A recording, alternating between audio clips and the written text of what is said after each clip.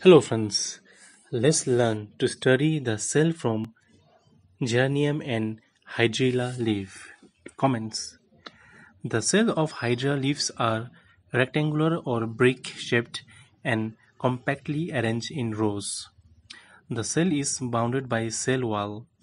The cell wall is filled with cytoplasm which encloses a nucleus and numerous round green pigment known as chloroplasts.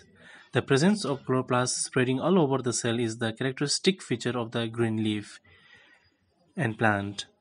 Hydrilla plant is green due to presence of these pigments. Sometimes their number becomes so numerous that they mask the nucleus and make it invisible. Requirement: a needle, a brush, a fleshy leaf of the hydra plants and geranium cell, iodine solution, glycerin, slides, a watch glass and a compound microscope. Observation: epidermal peel is frequented by stomata and epidermal hairs.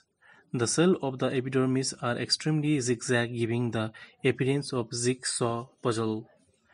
A pair of guard cells are in shape of half-moon, controlling the opening and closing of stomata. Each guard cell has nucleus, cytoplasm, and chloroplast. The adjacent cells of the stomata are similar to other epidermal cells.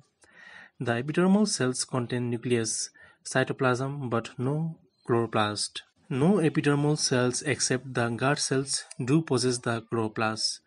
The epidermal hairs are pointed vertically, erect, and multicellular. So the conclusion thus above experiment can be performed under a compound microscope.